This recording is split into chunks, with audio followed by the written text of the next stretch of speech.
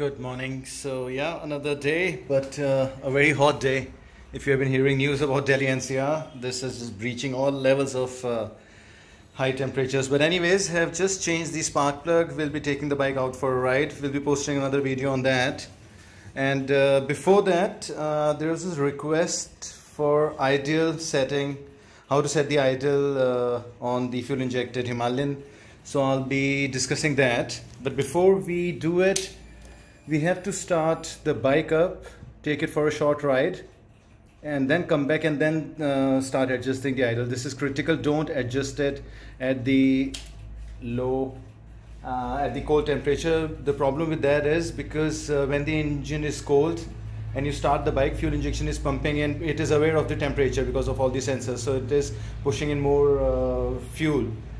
So the idle would be high once you start up, but once you start riding it, the idle starts to come down. So it is important that you do it after you have taken the bike out for a short ride, 1 to say 5 kilometers. Right now at cold, the temperature is at 38. Let's start her up and take it for a ride.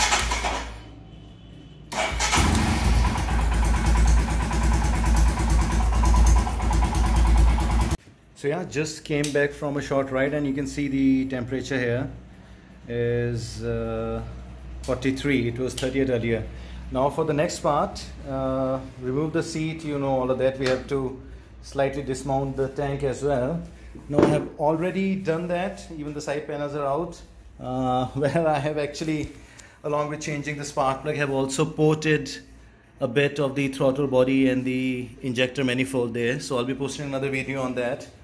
So basically what we need to do now, that's why these screws are not there, because it was not a job that I have done completely. I just wanted to increase the diameter, the circumference, just scaled in a bit on the intake of the throttle body side. So I'll be continuing that. I'll be posting another video, but any which ways, now just if you're idling, if you're setting the idle, you need to remove these two screws.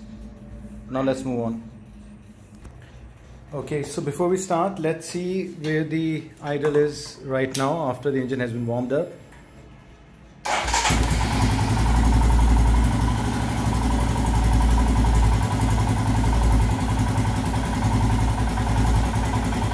So that is showing at about 1350, 1400 RPM. And here we go.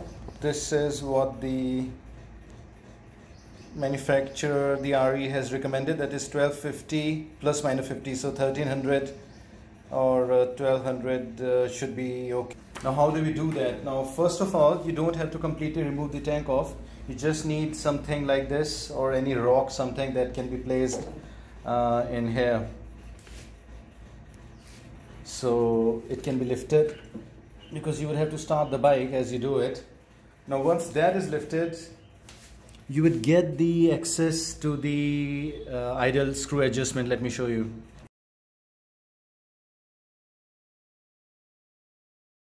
So this is what we are talking about. I can remove the complete tank and show you the screw, but you cannot just miss it.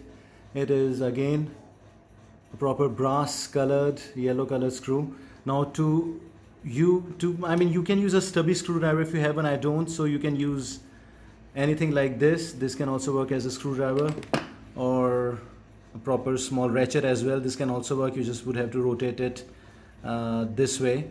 Now the point here is that you would have to rotate it like this, and I'll show you.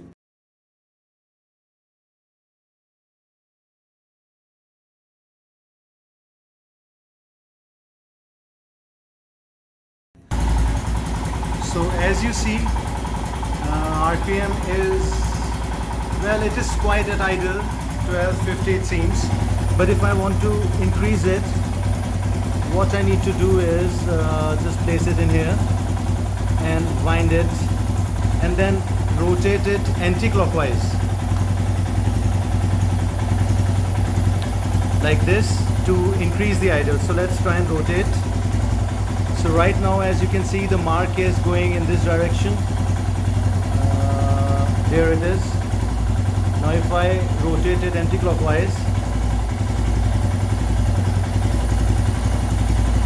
you can hear. Now I have rotated it almost like 40-50 degrees. As you can see, it is now here, and the RPM has also gone up to about 1400, and that is it.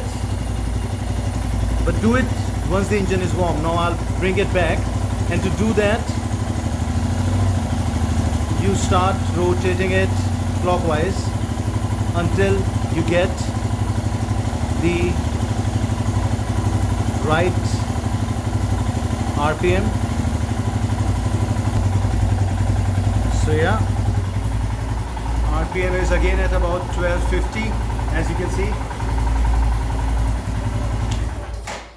So yeah, that is how the RPM and the idle can be set using a small screwdriver kind of a thing and rotating this screw in here. You can't miss it once you have lifted the tank this much. You don't have to disconnect anything. You would have to start the bike to check the idle actually, and do small rotations like 50 RPM at a time. So that does it. So you get the point. Use a small screwdriver or something like this. This is basically a screwdriver, but you can also use something like this. So that was the idea. That was the thing that I wanted to discuss. Now the points to remember on setting the idle and you should take into account are, so yeah, basically if you set the idle too low, the clear indications of that would be engine stalling. Like as soon as you let go of the clutch and start to accelerate, the engine would stall. That would mean that the RPM is too low. And the problem again with setting the RPM low would be that the pump would not be pumping out enough oil, and that is again harmful. Even you will be starving engine from the oil. So don't set it too low. Never go below 1200 or 1250 to be very honest. And if you set the engine idle at too high, then the problems associated with that would be like that big thud that you hear once you change the oil gear. As soon as you put it in first, because of the high RPM, everything inside the engine is just vibrating and you hear that thud kind of noise. So that means that the engine RPM is too high. Anything above 1300, even say 1350 would be considered too high. So stay within the range of 1350 to about 1250. And that was it. Hope this was helpful.